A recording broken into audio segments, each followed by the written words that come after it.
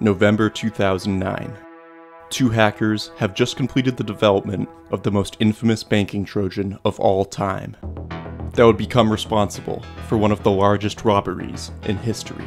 A piece of malware that over a period of 3 years was used to steal $1 billion from 253 financial institutions and infect more than 60 million computers worldwide, causing immeasurable financial losses to individuals and irreparable damage to the financial industry, earning the two masterminds, Alexander Panin and Hamza Bendelladj, a spot on the FBI's most wanted list. Together they created a lucrative business model by selling their banking Trojan, known as spyeye, to over 150 cybercrime organizations, until one day they would sell the Trojan online to the wrong customer, an undercover FBI agent, sparking an international manhunt involving over 20 countries that would end with a terrified populace, thousands of victims, and more questions than answers. This is the $1 billion heist.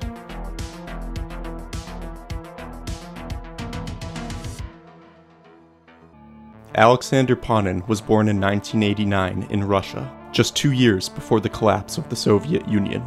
His family struggled to make ends meet, despite him being a gifted software developer that had just graduated with a degree in computer science from Kenyayev College. In 2010, when Alex was just 21 years old, he created spyeye, a new piece of malware that quickly made a name for itself across hacker forums. One of those forums was a website named Darkcode, an underground marketplace for cyber criminals. Spyeye quickly gained notoriety through advertisements, where it claimed to be a replacement for the infamous Zeus botnet.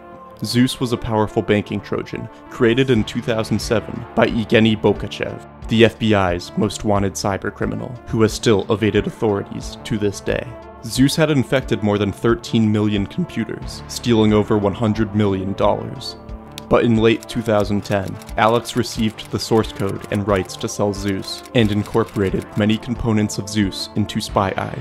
Spyeye was primarily developed by Alex, but he was assisted by Hamza Bendelladj, an Algerian national, who is 22 and also a computer science graduate. Together on Darkcode, with Alex using the alias grybodemon and Hamza using the alias BX1, they would advertise spyeye, with different release packages selling between $1,000 and $10,000. The product lived up to its advertising, with one of their clients raking in over $3 million in just a few months of using spyeye, where they targeted the banks Chase, Wells Fargo, and Bank of America. A new threat had swept the nation, and banks all across America were in a state of panic. More money was being stolen every day, and the FBI was still clueless to what was going on. But there was a glimmer of hope when Lucif Karoni, a senior threat researcher at the security company Trend Micro, began working in conjunction with the FBI.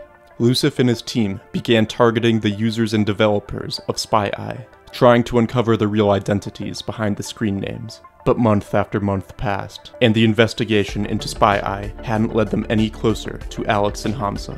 But by this point, Hamza was aware that he and Alex had law enforcement after them. On January 21st, 2011, he posted a thread titled "Feds, Feds, Feds," where he posted part of an online chat where someone was looking for clues about the identities of grybodemon and BX1. In that thread, Hamza urged other members to double encrypt their computer hard drives and to make contact with a good lawyer. Most of them simply dismissed Hamza as being paranoid. But in February 2011, the investigation into spyeye caught its first break when agents seized and searched a spyeye server in Atlanta that Hamza operated remotely from his home in Algeria. That server controlled hundreds of computers infected with spyeye. And a few months later, on July 6th, an online customer sent a message to Alex expressing interest in purchasing spyeye. Alex and the customer negotiated for a bit and finalized the sale at $8,500 for spyeye and some add-ons. The customer transferred the money to Alex's account at Liberty Reserve, an online transaction processor that was based in Costa Rica. Alex then uploaded the spyeye program to sendspace.com. But what Alex didn't know was that this was far from a typical sale. The customer he just sold spyeye to was an undercover FBI agent.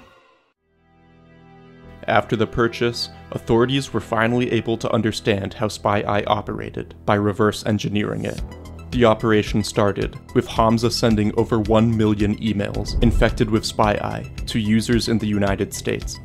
After infecting their targets, spyeye was used to form a botnet. A botnet is a network of computers infected by malware that are under control by an attacker.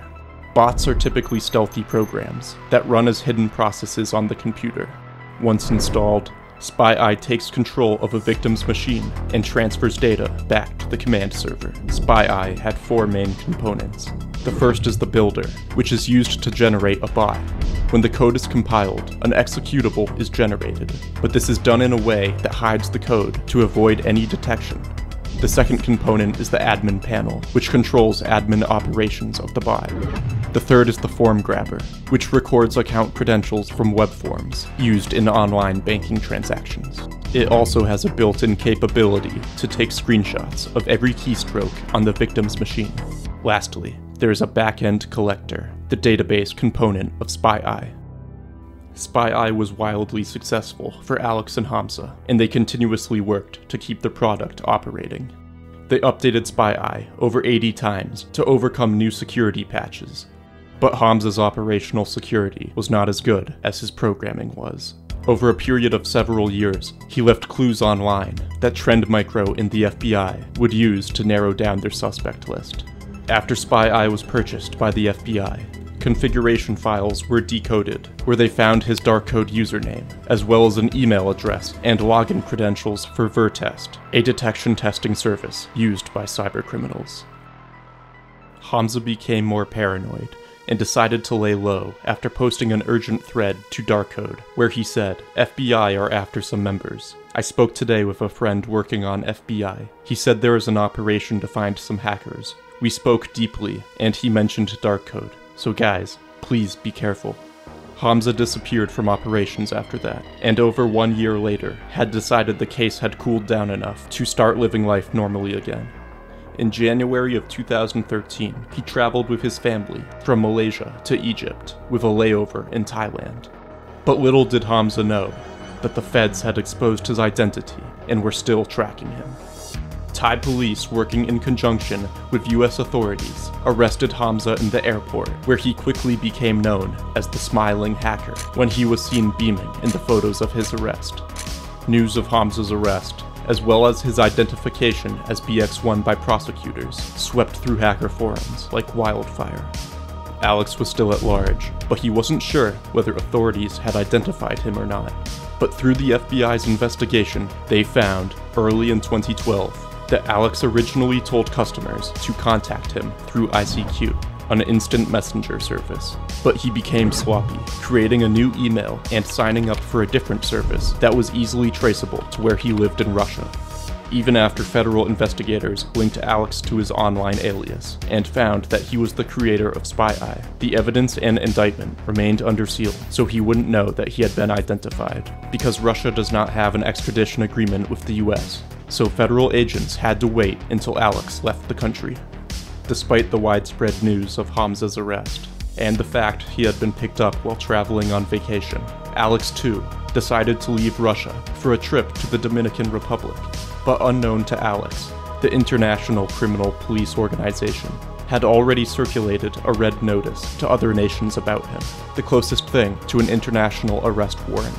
So when Alex showed up in the Dominican Republic, he was arrested just 6 months after Hamza had been arrested.